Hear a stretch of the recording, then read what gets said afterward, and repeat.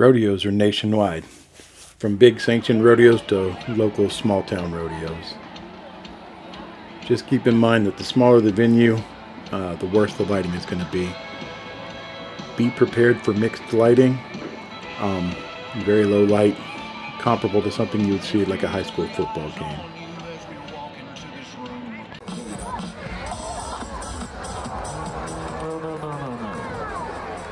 On the count of three, everybody say on. Ready, 1, 2,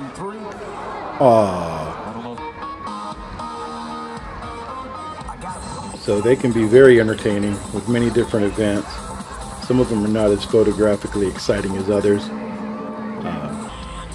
I shoot a lot of video during events like that because the still images really don't tell the story like a video does.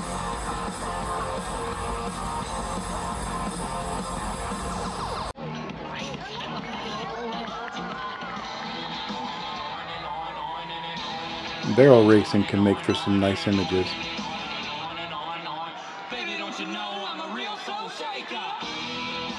One more left-hand turn. Let's get with it. Experiment with slower shutter speeds to show motion.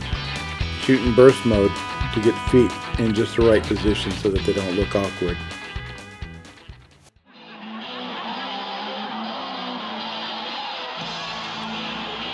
And don't forget the entertainment factor. This is what they call a cat fight. Mothers were invited out to get the ribbon off the steer's tail for a chance to win a $300 kid's birthday party.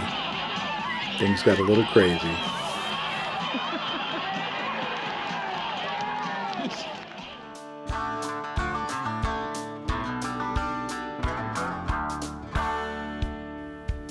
And at the rodeo, there's always plenty of Americana to photograph.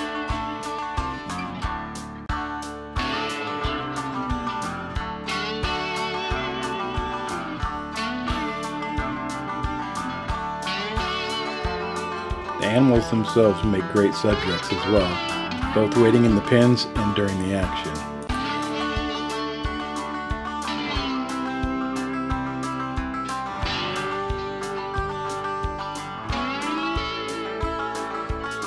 The safety workers doing their jobs and the ever-present rodeo clowns are also fair game for action shots as well as statics.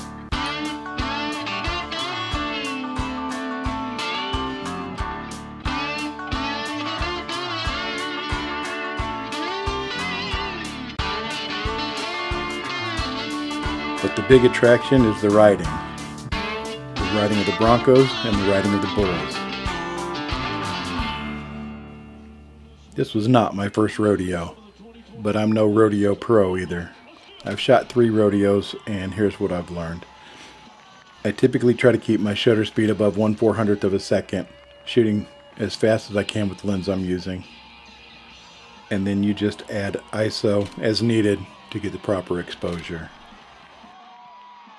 Be prepared for mixed lighting, bad lighting conditions, and location is key. The lower you can get, the better. Location could be dictated between the venue, how big the venue is. Smaller rodeos are probably better to get down on the fence line. Other rodeos you may be forced to be in the grandstands, but you can still get good images from either location.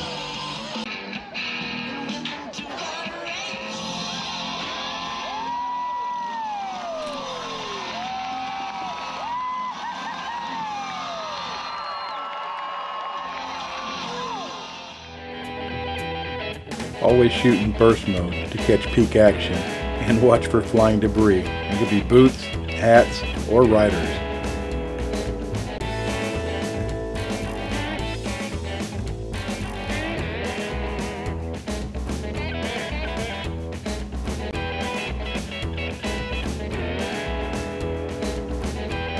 But that's what I've got. Get out there and shoot a rodeo and have some fun with it.